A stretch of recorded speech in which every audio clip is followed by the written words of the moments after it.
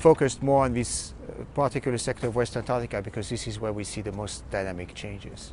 But we've been observing changes in speed, the acceleration of these glaciers, thinning of these glaciers, and also their retreat inland, which is kind of a feedback that will maintain that retreat and that thinning and that acceleration for many years to come.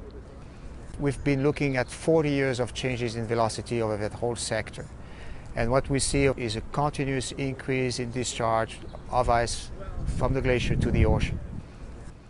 In most cases, when you look at ice sheets, the important stuff is taking place at the bottom that you can't see. So the grounding line is the place where the glacier detaches from the bed and becomes afloat with the ocean. And as it becomes afloat in the ocean, we see the retreat of the grounding line on the glacier as is being melted more strongly by the ocean. And you see that the bed of the glacier slopes inland. It never gets away from the water. The water keeps following the glacier because it gets deeper inland.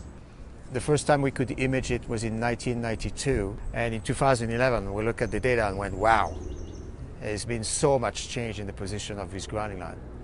You can't miss it. So there's a bunch of feedbacks that makes this retreat unstoppable unless suddenly the glacier starts retreating in a bed that rises up, right? But we don't see that in any of these glaciers.